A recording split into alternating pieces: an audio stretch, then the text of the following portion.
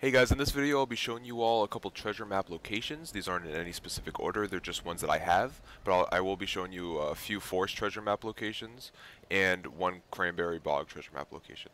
So without further ado, let's go ahead and get into this video. Alright guys, so starting with forest map number 6, we're going to go right here, right next to the Overseer's camp at this stream. This is what the drawing is going to depict. And the treasure is going to be right across this stream at this mound.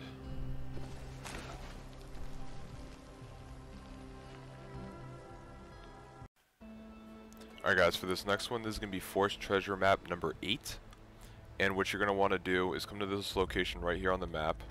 And the picture is going to depict this red drawbridge right here. And the treasure is going to be found by jumping off over here and further going up this hill until you reach this mound right here.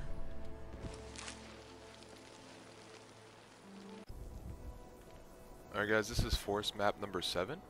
So what you're going to want to do is come to Widow's Perch, this little house right here, and kind of come down the hill a little bit till you're under it. And the dirt mound is going to be right here, right behind this big sign.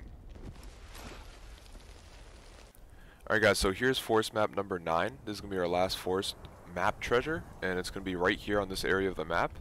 Here's the picture of the treasure map, and what you're going to want to do is just run straight through here. It's fairly easy, and the mound is going to be right here.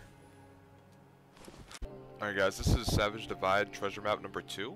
And what you're going to want to do is come to the central train yard, and you're going to want to look this way towards the top of the world in this power connector, and just kind of go straight down, and the mound is going to be right here between these two carts, broken down carts.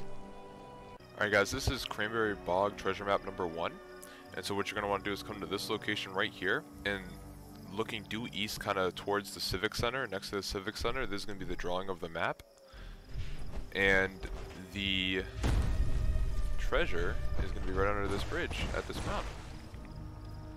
Alright guys, this is Savage Divide treasure map number 10. What you're going to want to do is come all the way to the northeastern side of the map. This is what the picture decrypts. Sorry, there's a scorch beast over here.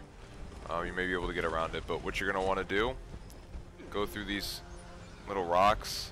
Here's the truck on the map, that one right there, and it's right to the right. It's right here. Here's the mound. Alright guys, well I hope this video helped you out, and if it did, if you liked it, please drop a like. I'd really appreciate it, and also sub. And have a great one guys. Peace out.